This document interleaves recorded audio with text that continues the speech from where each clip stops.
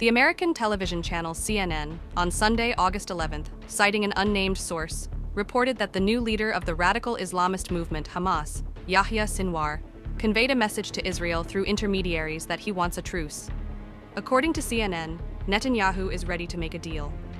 However, several Israeli security agencies are skeptical of the prime minister's readiness, considering the disagreement of some far-right ministers in his coalition.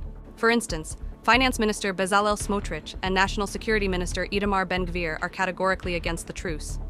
At the same time, the United States has clearly conveyed to Israel that they expect a swift agreement on a ceasefire to avoid a broader regional war, a CNN interlocutor said. It should be noted that Israel has threatened Sinwar with death, who is considered the organizer of the Hamas attack on Israel in October 2023. Let us recall that Yahya Sinwar was elected head of Hamas on August 6th, a week after the assassination of his predecessor Ismail Haniyeh.